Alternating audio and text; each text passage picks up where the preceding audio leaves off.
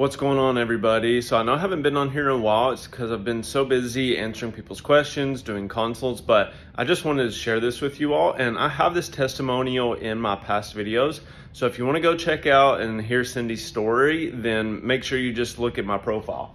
Now, she was the patient of the month, and so she was able to reverse her neuropathy. She had 75% loss in her feet, and she was able to reverse that in only 5 months. Now, like I say in all of my other videos, her oncologist had told her that there was nothing that she could do, that she was just going to have to live with this forever. But she had a little bit of faith, and what I did was I explained everything to her, why this happens, and chemo-induced neuropathies are the easiest for us to treat.